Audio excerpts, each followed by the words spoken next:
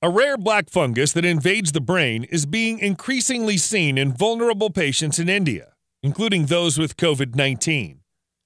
The infection is very serious and has a high mortality rate, and it often requires surgery and lots of drugs to stop it. This disease is caused by a group of molds that live throughout the world in environments including soil and on plants. It can be acquired in hospitals, and transplant patients are particularly at risk.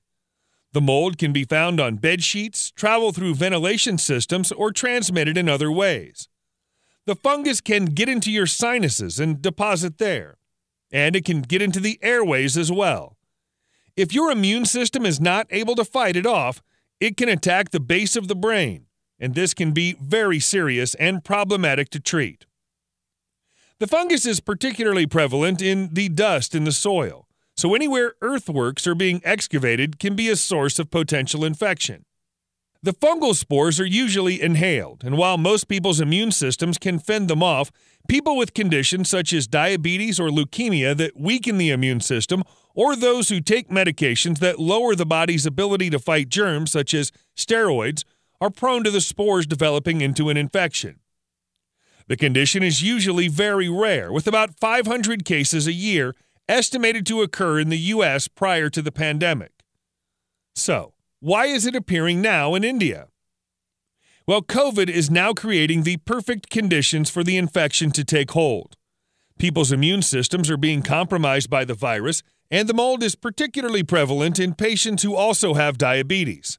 High-dose steroids are given to people with COVID if they end up in intensive care, as the steroids help to treat the inflammation, but the steroids unfortunately also suppress your immune system.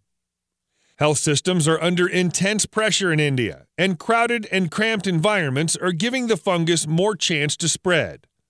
Symptoms of the fungus include pain and redness around the eyes and nose, a fever, headache, coughing, vomit with blood in it, black and bloody nasal discharge, pain on one side of the face and in the sinuses, blackish discoloration over the nose, tooth pain, and painful and blurred vision. Fluid and tissue samples may be taken to confirm a diagnosis.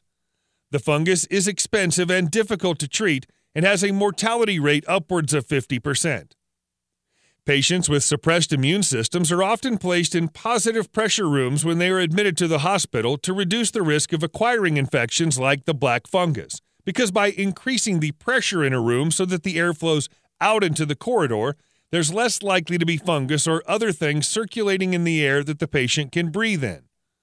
However, a positive pressure room is the last place you want to put a COVID patient, as it can spread the virus, making the black fungus harder to prevent. To treat the fungus, patients can be given antifungal drugs that can be quite toxic. Ultimately, it may require surgery to clear out the source of the fungus, which is usually in the sinuses and in the back of the throat. The fungal material will need cut out, and this can be in very delicate places, like the base of the brain.